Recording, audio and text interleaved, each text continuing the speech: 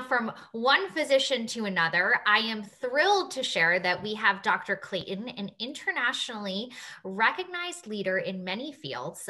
Dr. Clayton is a Craig Weaver Professor of Pediatrics Law and Health Policy at Vanderbilt University. She is currently co-chair of the Report Review Committee of the National Academies of Sciences, Engineering, and Medicine, and in that role has overseen most of their reports on COVID-19. Dr. Clayton, thank you so much for joining us today. We are so excited to have you here. Oh, well, I am really pleased to be here. And I have to say it, I love your purple blazer and your purple glasses. They match and I just think it's fabulous. Well, you got to do something to, to make yourself smile. Yes, I couldn't agree more. That's why I'm wearing I said this morning, I'm wearing my sparkle or my glam, my vaccine glam we're going to, talk about the vaccine today. Great. There you go. All right. So let's jump right in. You have a really deep and impressive expertise in research, ethics, and safety. And so I'd love to hear what your thoughts are on the COVID-19 vaccines and their safety profiles. I think actually extraordinary care has been taken to do this. And even though it's been on an accelerated path, nonetheless, the companies that have been involved have really worked very hard to meet regulatory and ethical standards.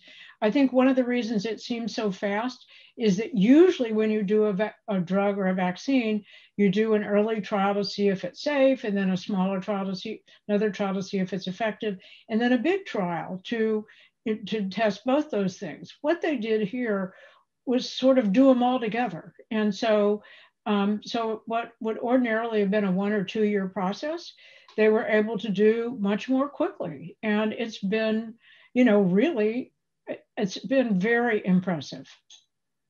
Yes, I couldn't agree more. And that's very much in line with what Dr. Ruth from the CDC was saying, that it happened quickly, but there was still so much thought put into and consideration put into ensuring that these are safe. So the first 2 approved vaccines by Moderna and Pfizer are 95% effective.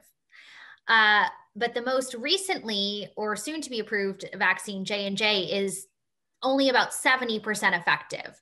So what are your thoughts on this? Because people are wondering, is it still worth getting, or should I wait until I can get the Moderna or Pfizer vaccine? What's the thought there? You should get any vaccine you should get, or you can get. If someone will put it in your arm, do it. But I think one of the things that we need to be clear about is that, first of all, the J&J vaccine, the 70% efficacy is against preventing all disease. It's actually much more effective for preventing severe disease or death. So it's actually quite effective in that regard. And frankly, the efficacy of the Moderna and Pfizer vaccines are quite uncommon in vaccine history. So to think about it, the comparison is flu vaccine, which from year to year is often only about 50% effective. So the J&J vaccine is actually quite effective, and it's really effective against the bad things, against being on a ventilator or dying. And so I would say, if you can get it, I would get it because it's a whole lot better than getting COVID, So I totally endorse that. It may be possible to do J&J is doing a trial to see if a booster will increase efficacy. That'll be interesting to see. But right now, just on the basis of what we have, if you can get the J&J vaccine, you should get it. I love it. So get whatever vaccine is offered to you. Right. Yes. So that leads me, we're talking about vaccinations. People, eventually we want to get to this critical point where what we're hearing, it's called herd immunity. We're hearing it all over the news everywhere. It's a big buzzword these days. So could you tell us more about what exactly herd immunity means and what would need to happen for us to be able to achieve it? Sure. One of the reasons that COVID is spreading so rapidly right now is that it's actually a pretty effective spreader, and most people aren't immune. So if I have it, then if I run into somebody else who isn't immune, they can get it. But if everybody I see already is already immune, I can have the disease. I can be very contagious. But the fact of the matter is, no one else will get it because everybody else is already immune. So that's what herd immunity is. And the level of herd immunity you have to have is directly correlated with how infectious it is. The most infectious disease we know of right now is measles. And measles is extremely infectious. And so that's the reason. So to get herd immunity for something like measles, you have to have 95% of the population has to be immune. That's extraordinarily high. For COVID, it's less infectious than that. So the projections right now are 70 or 80%. But here's an important point. Some of these new variants that are coming around, like the one from the UK and the one from South Africa, are actually more infectious than the ones we have here now. And so what we really want to do is get as many people immunized right now and to get the herd immunity as high as they can to slow down all the COVID.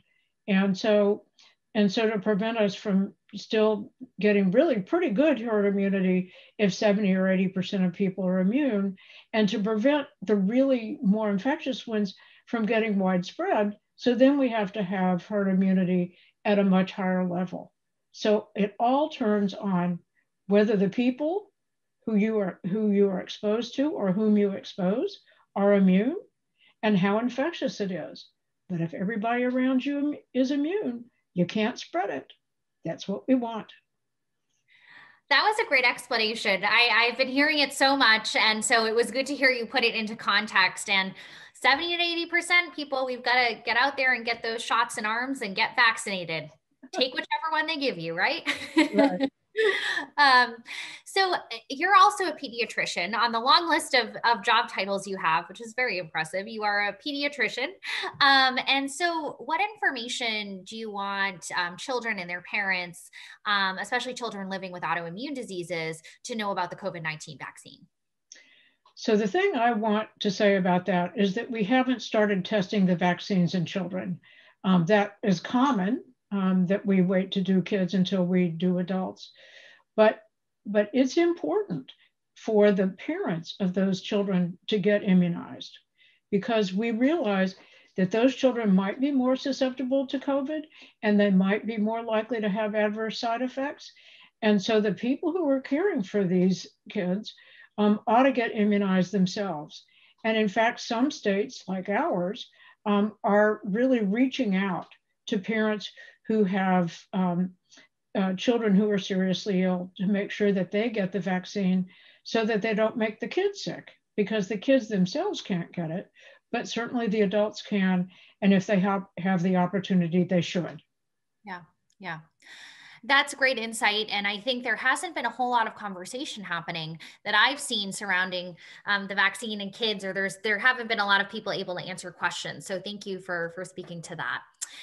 So we have been taking questions that came in as folks registered for the webcast. And I wanted to actually call out one in particular that somebody wrote in, and they shared, my fiance and I both work on the front lines, but we're nervous to get the COVID vaccine since we want to start a family soon. What do you recommend? Do it. So, I mean, that's sort of silly, but I want to say there are a couple of things to say there. I mean, first of all, there is some misinformation going around saying that the vaccine may affect fertility. To my knowledge, there is no evidence of that whatsoever, either in humans or in animal models, or any reason to think that's the case. So that's one thing.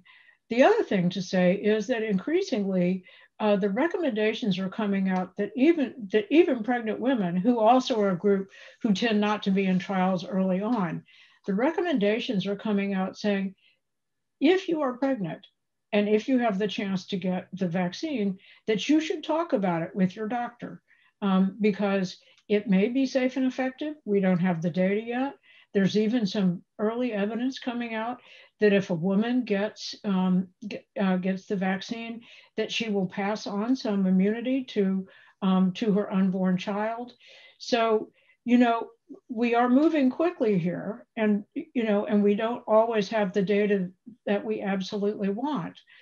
But there's no reason to think that if you are a healthy young adult and you are, and you have access to the vaccine because you're a healthcare provider, just do it. I mean, it will protect you, and it will also, if you become, there's also evidence that if you become pregnant and you get infected, that it leads to adverse birth outcomes, prematurity, and more healthcare problems for the woman. So again, I would just say that on balance, it's pretty clear that if you are a healthy young adult working on the front line, you are at risk of getting this infection. And particularly if you're planning to get pregnant sometime soon, you better get it now. I mean, you may be able to get it also when you're pregnant, but there's fewer data about that. But boy, I would get it right now.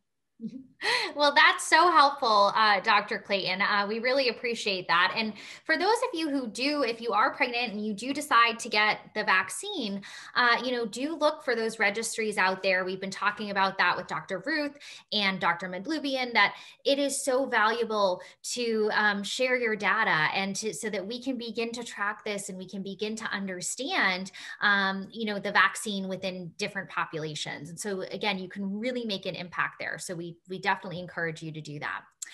Dr. Clayton, you are fabulous, and we are so lucky to have had you on our newscast today. Thank you for sharing your wisdom and your insight with our community. We are so grateful for all that you shared today. Well, I can't tell you, I mean, I love doing this stuff, and I'm so happy to share information. And if it saves even one person from getting this awful infection, then that is time well spent.